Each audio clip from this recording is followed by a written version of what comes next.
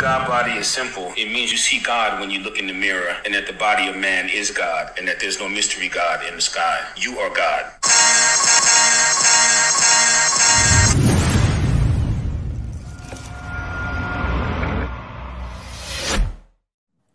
Yep, what's happening is Mark Jenkins. Welcome to the Anabolic Mind Show, where we talk about people who are living the wellness lifestyle, who help people as an occupation, who have some particular insight to give to you to help your wellness. And we have one person today that encompasses all of that in one. Yeah, it's actually went through some real life experiences, who can give you some insight, and who helps people even before his super experience that we're going to talk about right now, and who's helping people after. So without any further ado, I'd like to welcome you to the Anabolic Mind, Arjan Erkel. Thanks for coming. Thank you, Mark. Thanks for having me in your show. All the way from the Netherlands. Yeah, of course, man. Yeah, we had dinner. We had dinner last week, man. It was good to see you in person. It had been a minute. Yeah, that was cool. And I had initially met you at the Mindset Flix event, maybe 6 months prior to that in Amsterdam, where everyone was sharing their story about empowerment and life lessons that they learned along the way. And it was so crazy to me, because to me, I had like the most uninteresting story out of everybody who was there. Everybody had a better story, guys. It was much more interesting, went through much more real shit. So it was really an honor for me to be there. And then you and I connected there. I think we had some drinks afterwards. Yeah. And then you came to LA. Yeah. And then you came to LA and we connected, and then we reconnected once again last week in Rotterdam. Yes, for sure. Yeah, so that was cool also, because I was going to town with my with my oldest one. Yeah, and then I thought, hey, isn't that Mark Jenkins sitting there? And I thought, nah, he would have called me if he would be back in the Netherlands. And then 2 minutes later, you add me like, hey guy, I'm around in town. And then I took my scooter, turned around, and then I showed up, and you didn't even know that. Right there. Yeah, this was crazy, guys. I was thinking about him. I was at this cafe, and you popped into my head, and I said, oh shit, I didn't hit AE. Let me hit him, man, since I've been in Rotterdam. So I hit you like, yo, let's get together. Let's have dinner. I'm in town. 2 minutes later, you come down a scooter on a random street, stop right in front of the cafe that I'm having coffee with, coffee at. Yeah, and it was unbelievable. What a coincidence. I guess there's no such thing as a coincidence, right? On that level, it's crazy. That's crazy. What are the odds of that? But let's get into your story, man, because it's really incredible. I think people are going to be shocked and inspired. But before we get into that, let's talk about anthropology. So you were an anthropologist before your life-changing event happened. What was your day-to-day life like as an anthropologist? Yeah, I was working. I've been working in Sierra Leone. I've been working in Tajikistan, all kind of countries that I would never gone to if I was just a tourist. And I was working with a medical health organization, Doctors Without Borders, helping refugees to get a new life again. So I used anthropology, how to build refugee camps, how social structures should be reinvented, how people should be connected with each other, how people from different tribes should try to work together, and how they could make new important places, because all their important places they had to leave, and they had to live in a new place. And I used anthropology also for creating new assisting methods for our organization. So it was cool learning their culture and how culture could be connecting people to each other. So you were already living a wellness-inspired life. Yeah, because wellness is not just creating a good time for your body, but it's also about your mindset. And right. But I've been I've done boxing before. I played football. I did some taekwondo. So I've done my part, and but as far as the environmental wellness and caring about your environment, you were already doing that occupational wise. Definitely. Yeah, that's awesome, and I think that's so relevant right now, because people, for example, getting to the airport, getting into Rotterdam, I had to wait an hour to get my bags, an hour and a half, and I was like, yo, what's going on? And they were like, after the pandemic, people had better quality of life not working. They never came back to these jobs. No, true. You know, so it's like it's very important to find fulfillment, occupation. Your work, yeah, definitely. So much time working. So I think that's very relevant. But okay, well, fast forward to that. Let's talk about what happened to you as you were out there with Doctors Without Borders, and what your life-changing experience was. Yeah, my life-changing experience was I was kidnapped, Mark. I was in Russia, in Chechnya, in Dagestan, which is part of the Northern Caucasus. It's a tough region in Russia. All the big fighters come from Dagestan, like Habib Nurmagomedov. Yeah. So, Hazmat, none of those guys. Hazmat, yeah, the other dude too, right? Yeah. Yeah, definitely. Dagestan. So we were working there in after the civil war in Chechnya in 2002, and then they stopped my car. I was in the car, and they kidnapped me. They beat me up for 2 minutes. They pointed guns at me. I had to get out of the car. I thought I will surrender. I moved forwards to them, and then they started beating me up. I thought they were killing me. Then they dragged me in the car, put a gun on my head here, a gun on my chest, and then they drove me off. And they kept me for 20 months. I was kidnapped for 20 months. That was the short version. 20 months. 20 months. What's that? 600 and how many days? 607. So 607 days, they took away my freedom. They took away my secured life. I could be killed every day. I couldn't go to the toilet without people standing behind me. I couldn't choose my food. I didn't see faces because they were wearing their masks. So it was a horrible time. But yeah, a man has to be a man sometimes, and you have to stand up and fight and try to create. So for like 2 years, you sucked it up, more or less. What does it mean? Sucked it up? Endured. Yeah, endured. Yeah. No, I cried a lot in the beginning, and I didn't know how to behave, and I was searching to a new status quo, so that life could be stable. But I managed at the end. It took 3 weeks before I started to accept that this is my new life. I have to start building on it. I have to make the best out of it, and I have to learn to reinvent myself. I should look up the powers from within and how I could deal with it, to make connections with the guys, to make connections with the powers I didn't realize I have. I had to be patient. I had to have endurance, discipline. I had to stand up for myself. I really had to fight once. We were boxing one day. I was threatened to be killed. I had an ultimatum video. I missed my mother. I missed my girlfriend. I missed everything. But yeah, at the end, I survived and came out alive and came out sane. And I'm still around. Right. So let me ask you a question. When you hear people sob stories, right? Like, oh shit, this happened to me. Arjan, I can't believe this happened to me, right? And you hear it, like, what are you less empathetic now? Or are you like, come on, man, like what? Because based on what happened to you, like that's like the most extreme of circumstances you can imagine. That's something out of a movie. Did your experience make you more empathetic, or did it? Like, how do you counsel people now? Is it more tough love because of your experience, or are you now more? Let's talk about. I think I'm a bit more empathetic because everyone has his pain and its uncertainties and their misery, but of course you shouldn't compare it to each other. And for example, if a small girl loses their pet, it can also hurt, and maybe for me it hurts when I'm kidnapped, but. Everyone has a different level. The only thing which changes is that I tell them don't be a victim for a long time. You can be sad, you can feel pain, you can feel miserable, you can have self-pity for a few moments, but then again, raise up, stand up for yourself, and try to look into the future for a better life. Don't let the past ruin your life. Don't let one event ruin your life, because there's plenty of other things you can put on top of it. And then they listen to me and they say, who are you to tell me these kind of things? And then I come with my story. Right. Then I beat them. Yeah. I think your story is fantastic because it puts a lot in perspective for people, because a lot of people are at this moment right now uncertain.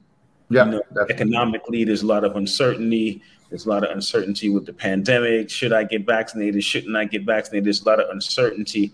And I think people miss that uncertainty is part of life, and it's part of the adaptation process, and you have to almost embrace it to a certain extent to be able to thrive. You shouldn't be looking for stasis in life. You know, things are going to be in flux, and you have to adapt.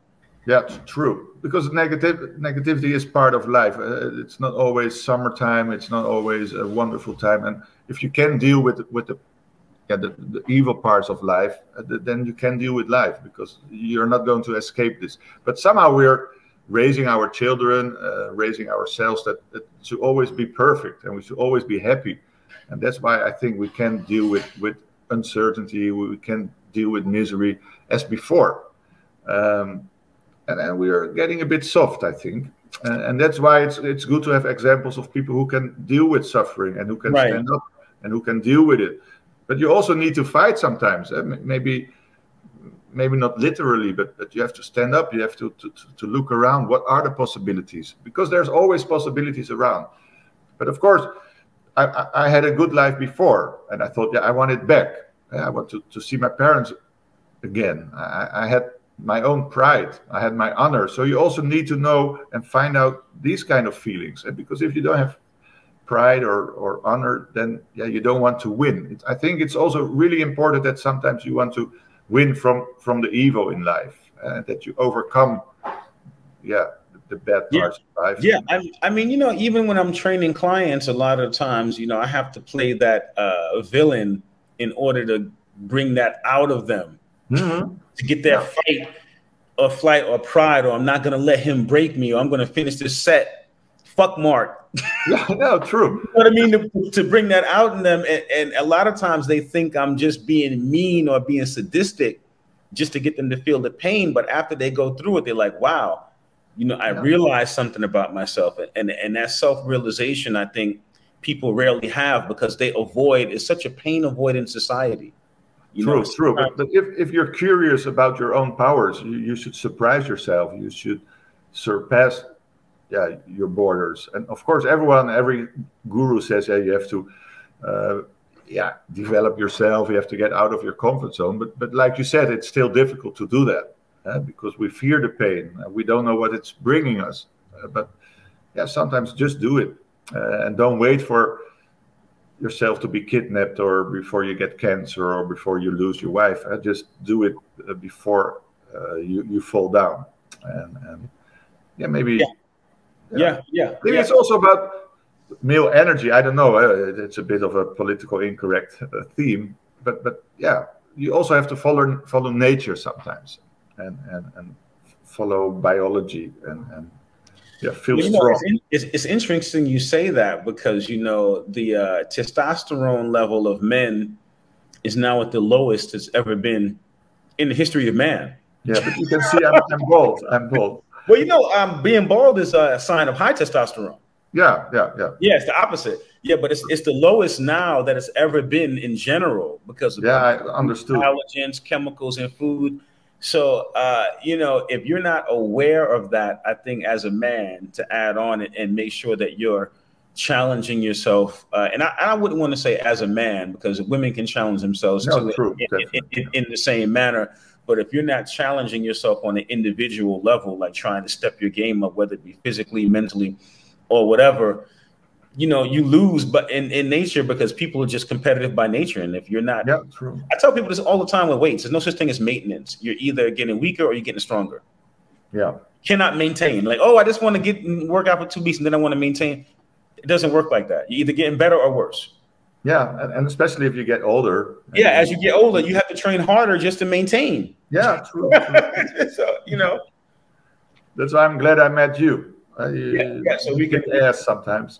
And then, what are you doing? What are you doing anthropology wise now? Are you using that anymore? Or no, my work is about giving lectures about how people can develop themselves, either mentally and by getting into challenges that you really have to find out yourself and also how to deal with other people, because most of the time we don't connect on a proper level with people. We either want to use them or we want to help them, but it's really important that you're really interested and that you're feeling some kind of unconditional love, that you don't want to grab things from other people or that you want to give too much, but that it's on an equal level, that you really take the time and the interest to understand each other. And then if we take time for each other, then we can find out that we are all human beings. And sometimes we want to dehumanize our opponents or people that we don't like, and we're trying to find things that, yeah, they don't count as a human being. But we are all human beings, and I think that's really important. And if we all know about our wishes, our goals, our dreams, and we help each other to get those dreams, then I think we'll create a better world. And freedom, because I know what the lack of freedom is, I think freedom is really the engine or the power for creativity, for new things, for development. Because otherwise you block yourself, you take yourself hostage, even in free life. How many people are in the wrong situation with the wrong partner, the wrong body, maybe too thin or too weak or too fat?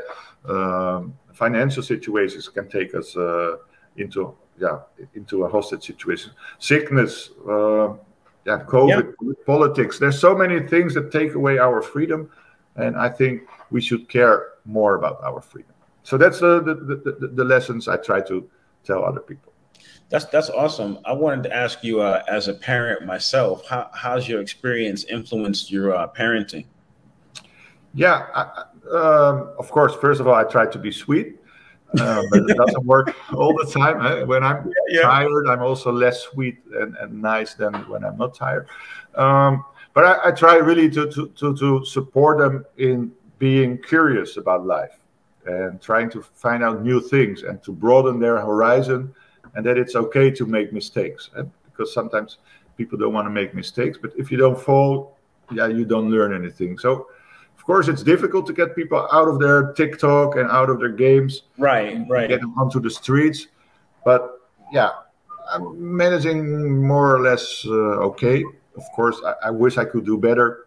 But they also have their own mind and their own right, and their own interests. It's interesting with the kids these days. You know, they're very much. I find that they're wellness orientated inherently. They're like, I'm not doing something that doesn't give me gratification, that doesn't feel good. I'm not just doing something for money. It has to have something. It has to resonate with me other than money. So I think in a way they're a lot more advanced than certainly I was growing up. True, but my kids are still a bit small. Right. Yeah. So they're quite. If it doesn't bring me anything, I don't do it. So now with this Ukraine stuff, and between Ukraine and Russia, the youngest one is not too much interested, but the second one, she's 10 years old now, and she baked some cookies. She went around with the neighbors to collect money, and she gave it to the refugees. So that was definitely cool. I would have never done that when I was 10, for sure. They're a lot more advanced. They're a lot more socially conscious of what's going on. I do see that. Absolutely.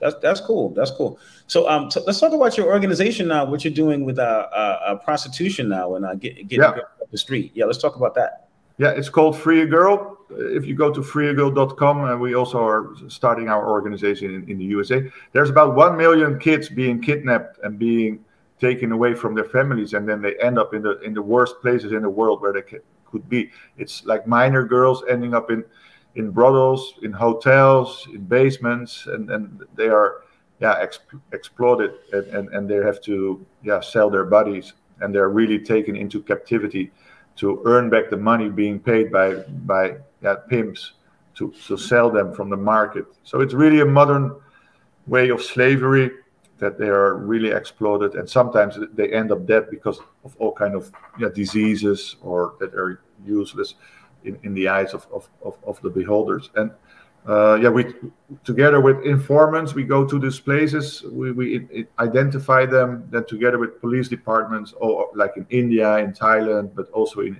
Brazil, we free them and we give them a second life. And the reason why I started it together with my colleagues is I was waiting for 20 months to get out, and I was really crying as an adult person and thinking, why isn't anyone helping me? How come my agency, my family isn't helping me? How come my government isn't helping me? But at the end, they really did their best to get me out. My parents told me, we did everything to get you out. We didn't want to we didn't want you to die or coming back and wondering, did we do enough to get my son out? And those families in India from poor areas, they don't have the connections, they don't have the money to buy or to hire people to get their family members out. And that's why we got in and we support those families to get their children back, because they want to be reunited and live a new life. We give them like a second life. I was released on Christmas, on Easter Day, wow. the resurrection of Jesus. I had a big beard. I came from under the ground, from my grave, because it felt like I was buried alive. And then this feeling inspired me also to give other people back their life or a second chance. Wow, that's awesome, man. That's awesome. Yeah, and for now we freed more than 5,000 girls. So it's really a huge quantity. Yeah. Much respect. Much respect. Thanks. Yeah. What's your top 3 tips you can give to people right now who are going through some hard shit? You know, they feel like they're alone. They're by themselves, just like you were for 20 months. You know, they might be held captive by this situation, or think they're held captive because it's in your mind, right? It's the mind. Oh, true. But anyway, if you feel pain or misery, it's okay to feel miserable. Right? Don't feel miserable about you feeling miserable. Because lots of people feel sorry about themselves, that they feel bad. But for a moment, it's okay to feel miserable, but then really start to look into your life like, I'm more than just a miserable period I have in my life. And try to be happy, try to feel the good moments, that even though while you're feeling miserable, there's still happiness around you. So it's a bit of a long one, but that's number 1. Okay. Number 2? Number 2 is there's always people around you that can help you, that want to help you. So that's a simple one. Just go out, look for someone, just knock on the door of your neighbor or your family member or whoever, your old teacher. Almost no one says no to you when you come out for help. That's true. That's true. So it's also very simple. And then the third one is make yourself stronger. Really, either physically or mental, there's always ways to make yourself stronger. So do it. Don't wait. Get a book, get an exercise, hire a personal trainer. But no, so don't wait. Don't wait. Yeah, stay present, be in the now, and take action. I definitely agree with that. And everyone will tell you, but it's true. It's like what I learned. If you shorten the period between thinking and doing, it helps you very, very much. Because we always postpone things or many times. So shorten the period between thinking and doing. That's a good one. That's really a good one. That might be number 4. Okay, the book, Held Hostage. I got my copy. I didn't get my autograph though. I will come back. Well, I'll be back. I'll be back to get the. I'll be back in 6 weeks, as a matter of fact, to get my. Cool. To get my autograph, definitely. But fam, check out the book, Held Hostage. If people want to get at you, ask you some questions. Definitely. Feel free. Give me your website, all your information, everything right now. Yeah, it's I have to spell it, but it's Arjan Erkel. It's ARJAN ERKEL.com, which is quite easy. But I guess you will write it down. And the book is number 1 bestseller on Amazon. Held Hostage. So, of course, it was like 2 years ago. But that's crazy. That's crazy. I have the stamp on the cover. Congratulations. Yeah. That is awesome. And what about IG or Facebook? Yeah, it's just my name. So Arjan Erkel. ARJANERKEL. Yeah. Just look for kidnapped person, the Netherlands. That's easier because my name is very difficult for you. And you come right up, right? Kidnapped Netherlands. You pop right up. What are your future plans? What do you see yourself doing the next 4 or 5 years? What do you got? I want to also go abroad. So right now I'm quite I give like 150 lectures in the Netherlands. So that's quite a good job. But I think there's a broader world waiting for stories like me to inspire people. So I want to go to the USA. You're making the step towards the Netherlands. I want to go. Yeah, we're going opposite directions. I'm headed to Europe. You're headed to the States. Yeah, but and we want our organization, Free a Girl USA, to grow. We just started. We found the first founders. We found some sponsors. But yeah, there's also lots of charities and there's lots of philanthropic people, how you call it. So we think, we can also grow there, so that together with all the efforts we are doing, all the support we're getting, that we can free many more girls. Because, modern slavery, it has to stop, definitely. Yeah. And especially anything I can do, man, let me know if there's any way I can help. Yeah. You know, fitness. No, I wanted to ask you, because you have all the, you train lots of well-known, famous people. Maybe you can, get the bridge between them and us. Yeah. Let's definitely talk about it. I'll be back in 6 weeks. Let's definitely do a meeting. Any way I can assist you. Will be cool. Will be cool. Yeah, for sure. AE, it's been a pleasure. Thank you so much. Yeah, you're welcome. Thanks for your time. Wonderful to see you again. And fam, I really listened to this and pay attention to the tips he gave you, because it's from someone who actually lived the experience. And a lot of times we listen to this self-help stuff and we're like, oh, where's this person coming from? Well, they're a trust fund kid. What did they go through? They're not going through the same situation I'm going through. It doesn't really get as bad as what you went through, and you overcame it. You're definitely an inspiration. And thank you for coming on. Appreciate it. Thank you, Mark. Thank you very much.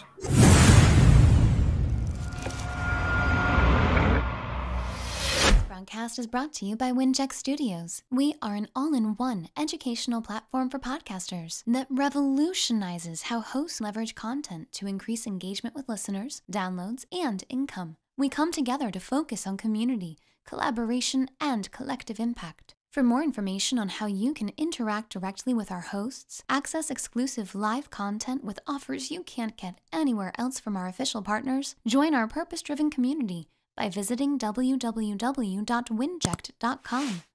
If you're ready to build a career doing what you love, then we're ready to see you there.